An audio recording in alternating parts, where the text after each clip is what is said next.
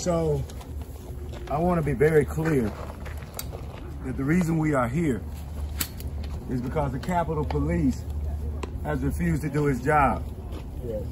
Had the Capitol Police not refused to do its job, we would not be here today in chaos and dysfunction. And so that's why we're standing here, so that we can have the truth to come out. And so when I was asked to write a poem, what was laid on my heart was simply a really simple title: The Truth, for Dau Mabil and others. Governor Tater Tot has released his swarming serpent spies cloaked as Capitol commanders.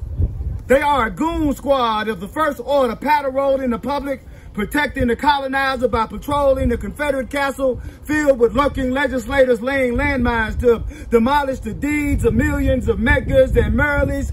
They protect the treasures of the pirates by serving stop-and-frisk on the peasants. When your hands are stained with the sin of segregation and your tongue is tattooed with the toxic taste of tyranny, we know that only death has ever been spewed from your mouth. So to expect us to believe that the check you are trying to cash isn't as fraudulent as the funds that flowed and flowered a gymnasium in Southern Miss is like asking the rabbit to believe that the fox, coyote, and eagle have dinner plans that don't involve him. Thus, when the governor's SWAT team summarily sweeps the death of a black body under the rug of nothing to be seen here, before the professionals can get a chance to be professionals, can we really be surprised that those who have been seized by the strikes of yesterday are unwilling to believe that the same snake has no venom stored for them today? Well, let me tell you a joke.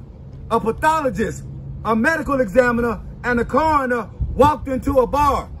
That's because the Capitol Police has padlocked the laboratory, hoping to hide the history of hindering justice to the children of Wright and Walker, as the punchline remains the same.